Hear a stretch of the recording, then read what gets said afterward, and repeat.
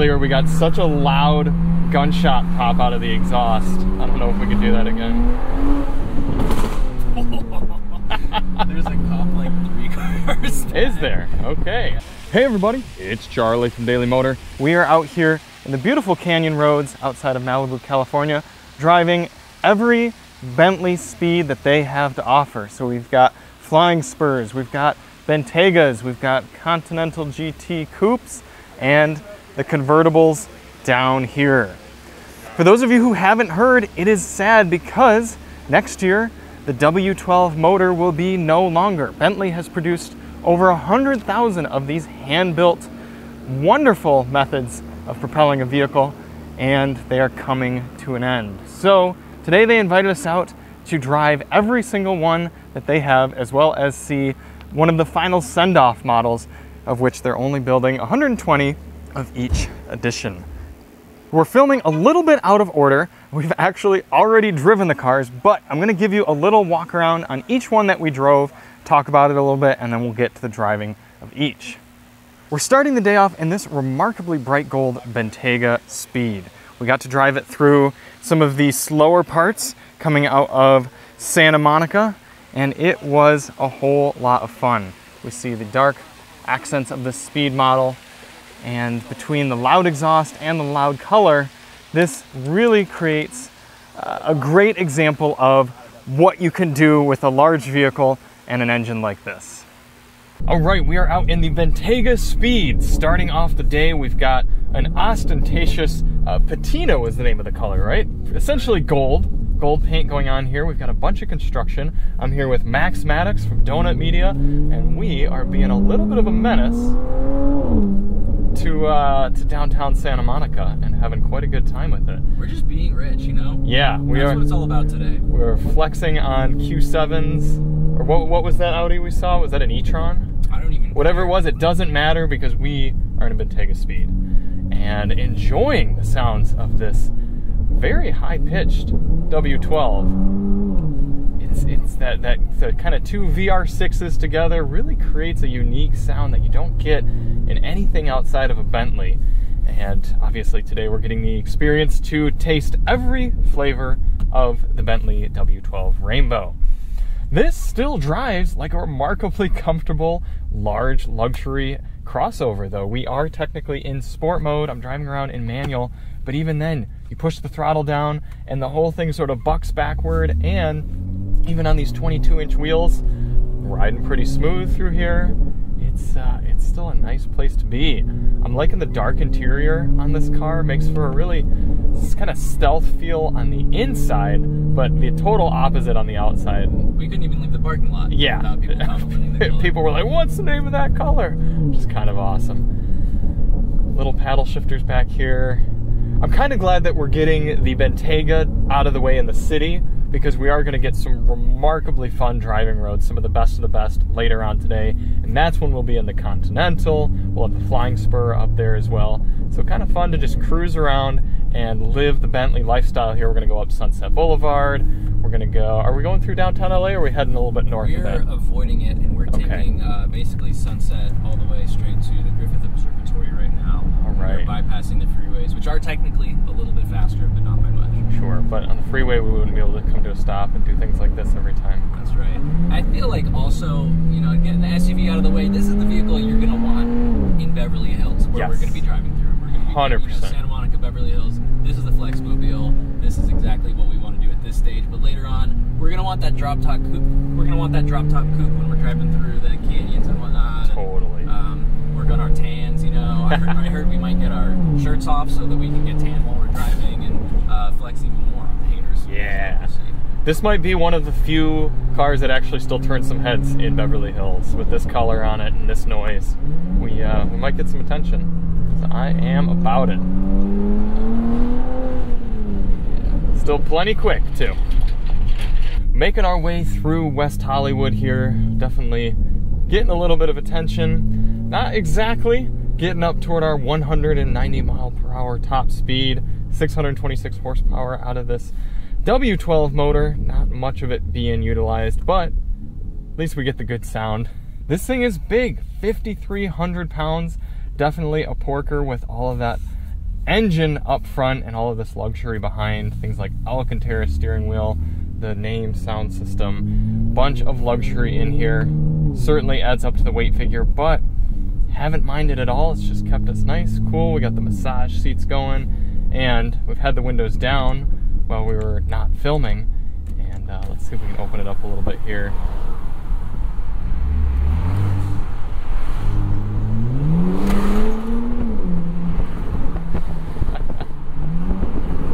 Earlier we got such a loud gunshot pop out of the exhaust. I don't know if we could do that again. There's a cop like 3 cars back. Is there? Okay. Yeah, I think you're good. This is par for the course right here. We're in the right place for the bright gold Bentayga Speed, that's for sure. So let's head on up to Griffith Observatory and switch in to our second Bentley. Let's. Next up, we're into the Flying Spur Speed. It's gonna show up a lot better in the sunlight, so I'll be sure to get some footage to drop in here. But this is actually racing green, and it looks just fantastic.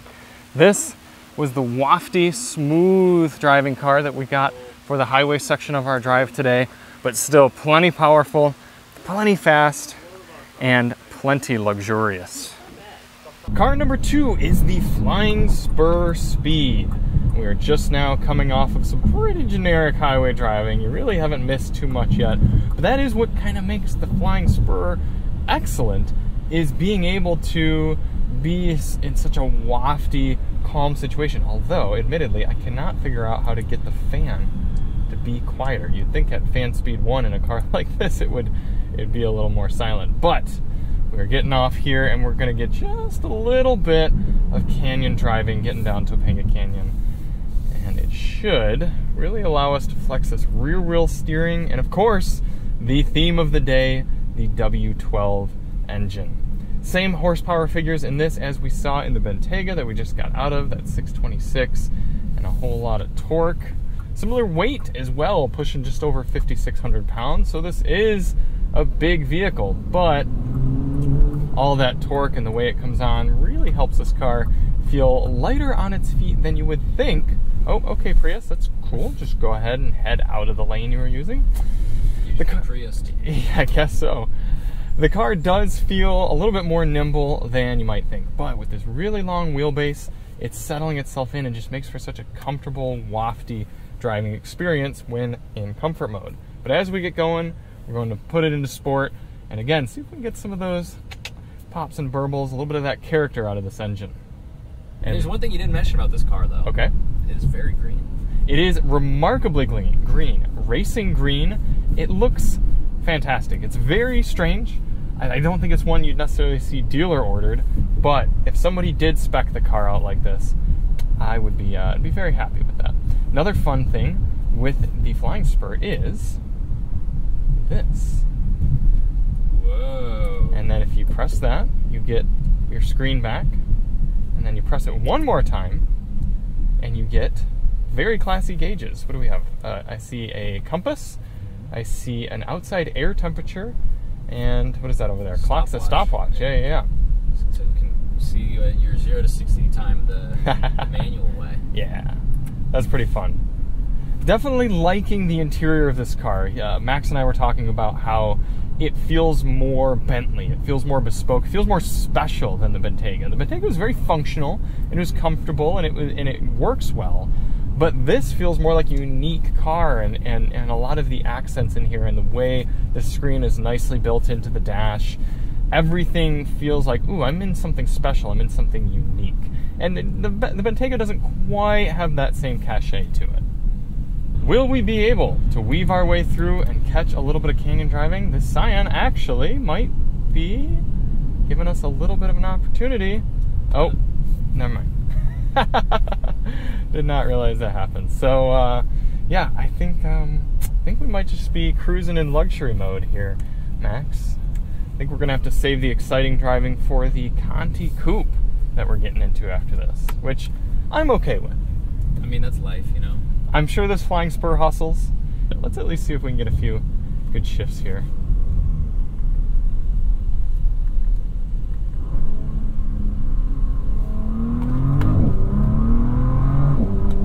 very guttural sound out of this one. Maybe a little longer of an exhaust. Yeah, not as loud as the Bentayga. They're not piping it in as much, that's for sure. Yeah, no, this sounds genuine. Also, this wheel is leather, whereas the Bentayga's was Alcantara wrapped. How do you feel about that? Well, I had heated steering wheel on accident, so my my experience with this one isn't maybe as objective as yours. Sure, that's fair. It's 97 degrees out, so yeah. It's very good. Oh, we're down to 95, if that makes you feel better. I can give a little bit of lead time here. We can whip this 20 mile per hour corner. Oh,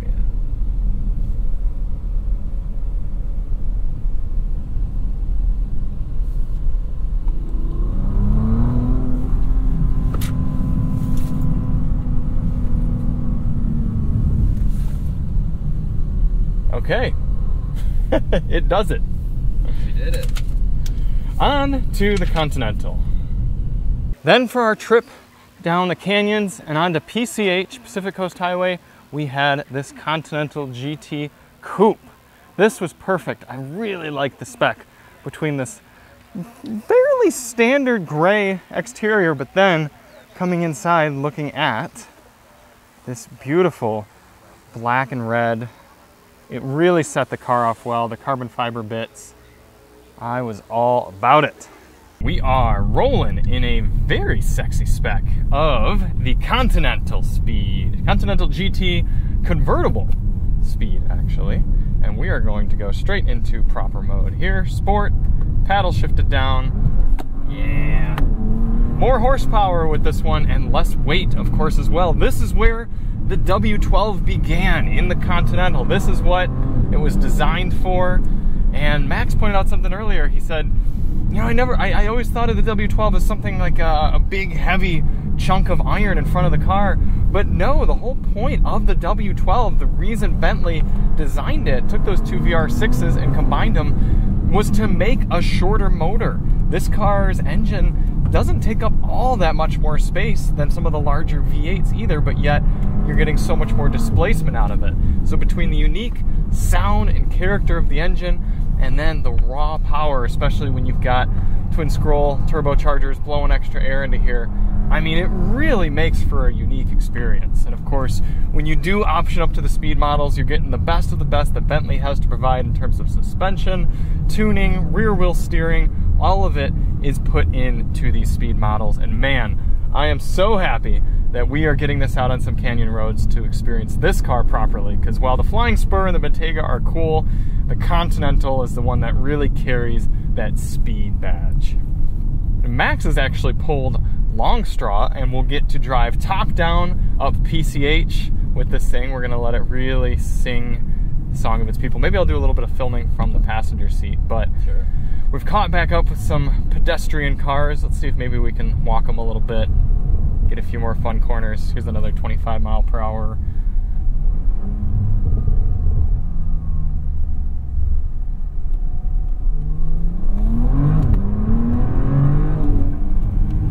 A lower red line that you might expect, this being a larger engine,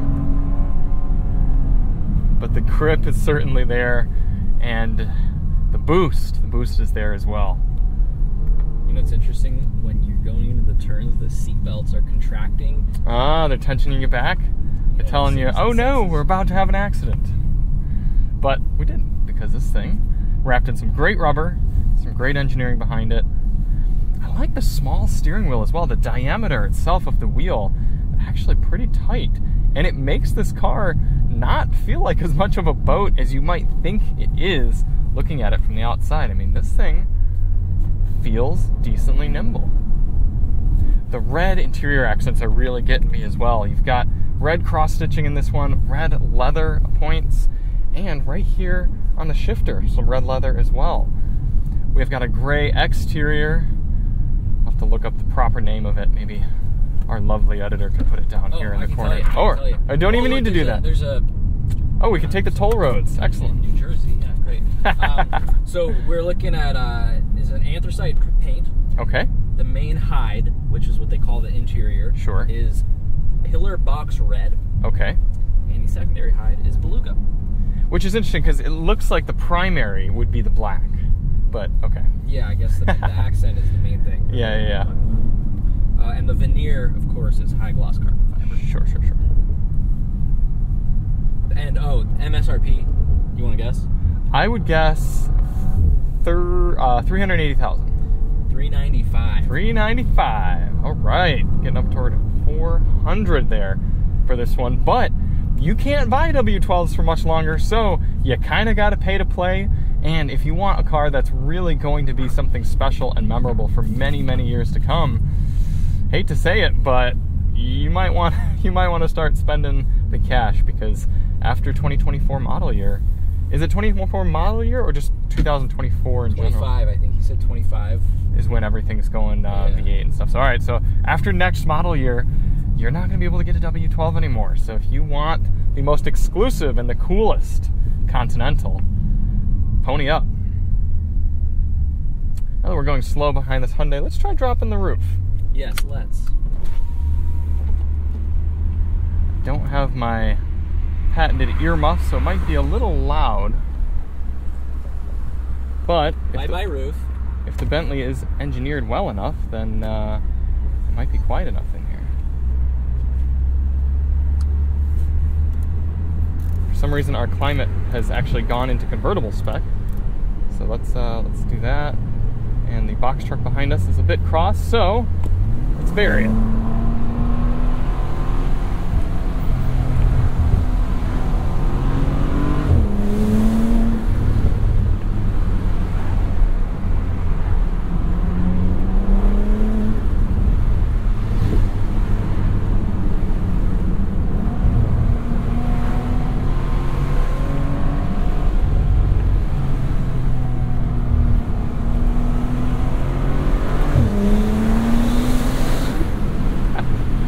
This is what I like to call a tough day at the office. Yeah, it sucks to have to be out here, you know. I'd rather just be home inside in my home office, but you know, every once in a while you got to commute out to the office and get it done. So yeah, you got to go out and see things. I know you'd rather be hearing the ding of your Slack messages going rather than the roar of that W12, but hey, everybody's got to make sacrifices, and I appreciate you doing one. And it's a tough job, but someone's got to do it. Yes, somebody's got to do it. You're out here doing the Lord's work. And then lastly, the one that looks best here in shadow, where the W12 began, the Continental GT Coupe. This one, white on white, a little bit of a black and white interior. This was the most fun one to drive. Absolutely well done. And what I think of when I think of Bentley W12 is this right here, the Continental GT Speed. Mwah. We're just about to get into the driver's seat here on the culmination, getting back to the original W12 car, the Continental GT Coupe. This, of course, being the Speed model, rocking the W12. Without any further ado, let's enjoy some of the best roads that California has to offer in this car. We're gonna dial our fan speeds down. Oh no, bro. The Equinox, we were just about ready. We had so much clear road. A 911 just went flying by us before we swapped, and had really cleared up some way. But take a look at this gorgeous interior, kind of color match to the exterior. It's nice white. And here we go. Celebration of the W12. Let's do it.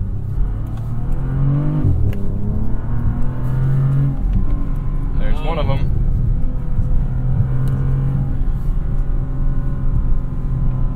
Still very light steering.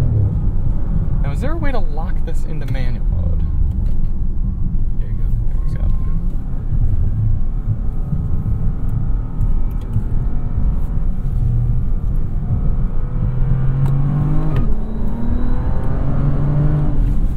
We had the opportunity to go through a tunnel earlier, and you hear the turbos whooshing away, making this shrill shriek.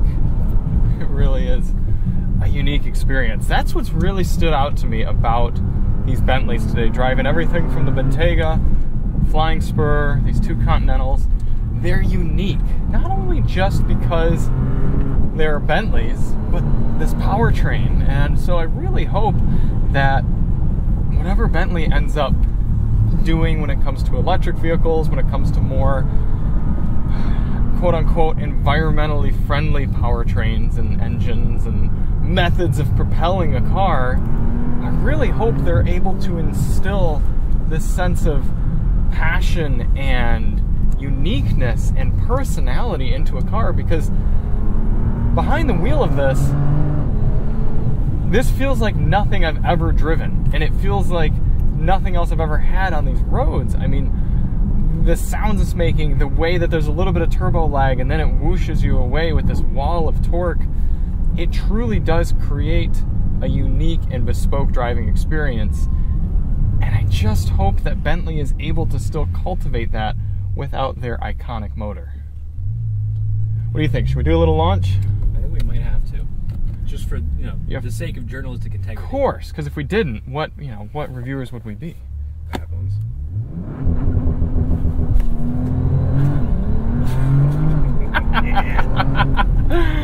Oh my. You got a lot more rev limiter. Yeah, it really blipped it. That's getting a little rough. Wouldn't want to be in something with rubber band tires over that. It's starting to feel a little bit more like Michigan.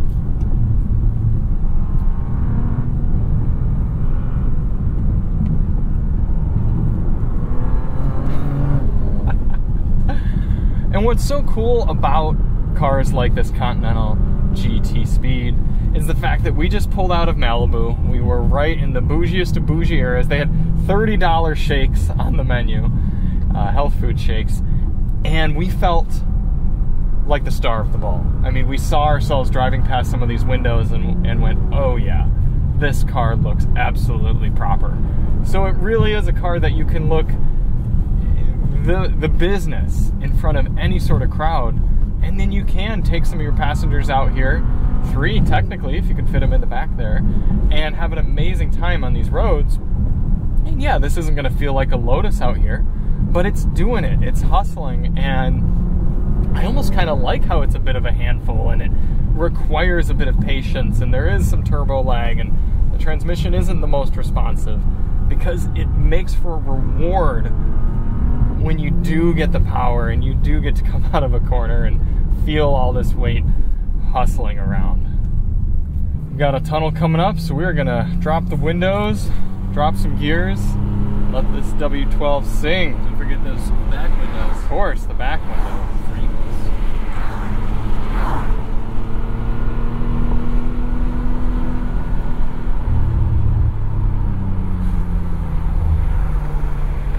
Downshift.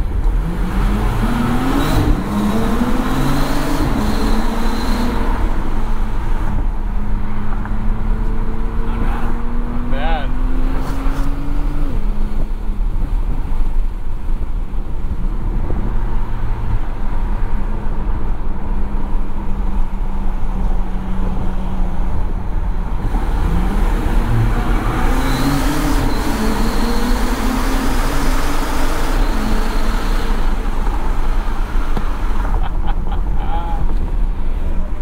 That whistling cracks me up. It's such a unique experience, and again, the character of this car, I just love it. I really, really do. But what do you all think? If you were gonna cop one of the last W12 motors here, which would it be? Would it be the classic one like this, the coupe? Would you be going all flashy like that gold Bentayga we were in? Classy like the Flying Spur? Or are you putting the top down and catching some rays in the convertible? Let me know in the comments. But all I know is, while we've got it, enjoy it. Thanks for watching. Hit that like and subscribe button, everybody. We'll see you next time.